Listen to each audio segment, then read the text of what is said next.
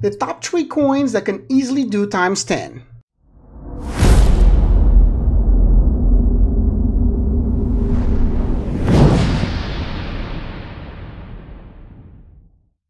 What's up guys, Stefan here. Welcome to Altcoin Picks. I want to thank everyone for your continued support. And if you like the content of our videos, please don't forget to like and subscribe. Also, if you have any questions, don't forget to comment below. So let's get started. So occasionally I'll be introducing a new website in some of my videos that I believe is really helpful. If you're looking for a list of coin descriptions, this is a great website. Check it out guys, upfolio.com. This is just a reminder that this is not financial advice. This video is for educational purposes, and I can't stress enough how important it is for everyone to do their own research and to always take our coin picks with a grain of salt. This is not an endorsed video, so the content of today may not express the same views of the respective creators. I want to give a shout out to Jean for bringing this awesome coin to our attention, Dragon Chain. It has been consolidating for the past couple weeks, and me and John had to make a video about Dragon just as we were expected, and it delivered it. Don't want to FOMO anyone, but I've never recommended anyone to buy pumps, but look at this chart. I can't help but imagine when all these great projects start releasing their platforms and have real world use. I mean, you can see right here that the volume in the last couple of days have been insane. It actually has been higher than when it actually started pumping from the start. It's great price action. So I'll start with the smallest market cap out of the 3 coins we're going to be talking about today, Aspire. Aspire is an enterprise solution aiming to achieve the relief of human and manual processing fees through an internal spending management software. It's actually been just launched after ICO. It's been a couple months already, hit the market, and the price has only gone lower and lower. Here's why I believe Aspire has to offer. Here are some facts about Aspire. The company was financially funded by one of the largest hedge funds in the world, and they are operated by a very well-established company, LSG. And LSG currently works with clients such as Nike, Coca-Cola, and NFL. It has branches worldwide, London, India, and Australia. And now I'm going to list some pros and cons. So here's some pros. It's part of the Enterprise Ethereum Alliance. So many coins are not even close to getting there. It's under ICO. Just to reach ICO price, it needs to do 2.5 times its current value. It already has a platform and some strong partnerships with Ethos, Hydro, Taxfile, and has some worldwide partners such as R3 and Microsoft. It's listed in multiple exchanges already, and it has some great advisors. Roger Ver, CEO of Bitcoin.com, Shingo Levine, CEO of Ethos. Great use of blockchain to store audible transactions and reporting data for transparent enterprise management. It's a utility token, not a security, so no SEC issues. The coins get burned as it gets used. So right there, it's an deflationary system, which is actually a great plus for any coin in the market. So here's the list of cons. I'll summarize the cons with one word: uninteresting. It's lackluster and it fails to have an incentive for holding. Aspire has one of the best business-to-business adoptions simply because it was designed to lower operational costs. But in essence, it will be best if the price would just remain low. Let's take a dive into reality. Aspire current price is 2.8 cents, and the all-time high was 0.26 cents almost.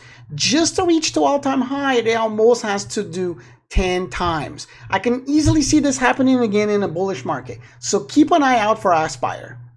So next in our list is Lemden, and it's a suite designed to speed up the process of creating new and custom blockchains and apps. The Lemden token connects these projects, allowing for universal swaps in between blockchains and cryptocurrency pairs. Their main goal is to forward blockchain adoption and mainstream with an open source approach, allowing new users to benefit from blockchain but remaining viable. Perfect example of this is being an ink cartridge to a printer. So the project is divided in 3 different sections. Saffron, which is a generating tool to deploy private chains on an internal network without any hassle. And then you have Flora, which is a central repository for smart contract packages and templates, private chain naming services, and blockchain discovery. And then you have Clove, which is a network that handles the payment channel that swaps process in between chains. So the project is divided in 3 different sections. Saffron, it's a generating tool that deploys private chains within the network, and it offers interoperability. And then you have Flora, which is a hub for smart contracts templates, and you can profile and delegate private chains, as well as a blockchain research portal. And then you have Clove, which is the network that handles all the atomic swaps in between chains. Let's talk about some pros and cons. So for some pros, they offer interoperability in between chains and up to 10,000 transactions per second. You can launch a blockchain in under 15 minutes for rapid development and deployment. They allow for atomic swaps for more than 150 different currencies. They have 0 fees on transactions. For cons, they are not yet listed in a decent exchange. They have a very unknown team. They are possibly classified as a security, and there is so much FUD in the streets. One of their core members of their team was forced to resign when he violated some terms of his contract, tanking the price. And then to make things even worse, when they were issuing a bonus for their ICO of 22%, they mistakenly issued 220% bonus instead. And as a result, the price tanked even further. And the dev decided to burn 6 million tokens off of their own reserves, which has forced them to lead to a much higher standards of accountability. So now that the FUD has been cleared, here are the reasons why I believe Lendem will do great.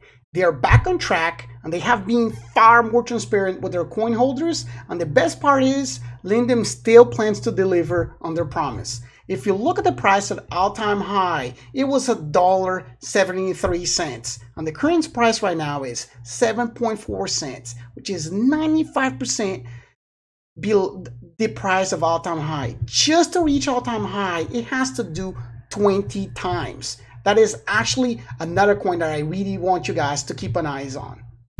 And last but not least, Restart Energy.